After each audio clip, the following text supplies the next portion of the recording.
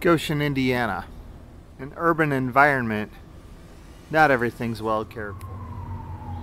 This is what you see in most alleys. But not every alley is full of weeds, utility poles, and dumpsters. Saturday morning, and Stacy Jeffers is here in Goshen at the art alley.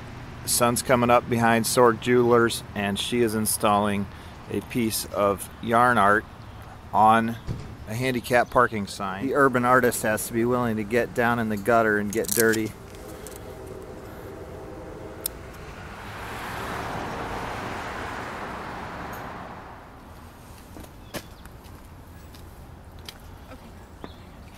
As soon as I found out about yarn bombing or saw pictures of it, I immediately connected to it. Yeah. Felt like it was a passion. It was like an immediate passion for me. I wanted Right. to go out and make my first yarn bomb and go put it up that night. And so.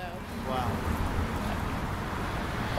And you have yarn bombs that have been installed in Australia and New Zealand. Yeah, Australia, New Zealand, and actually just sent one out this week to Oakland, California. They're doing a major installation, indoor and outdoor installation, so sent a piece out for that. And, Cool. yeah. And some other states too, in Indianapolis? Yes, my sister-in-law and I, we put up yarn bombs in Indianapolis at the Harrison Center for the Arts. We put up yarn bombs in San Diego. Michelle's put one up in Virginia.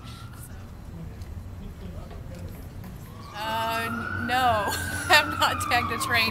I would be open to tagging a train, though. I think that would be pretty cool. A train that was sitting there, of course, not a moving train. No, keep yarn out of politics. Let's keep yarn in politics. I think if you have yarn anywhere, it could be better. So how is it political? Is this Occupy Art Alley or what? It could be, yeah, that's what we're doing today, is occupying art alley. So. I'm Stacy. I'm Michelle. We love the art alley!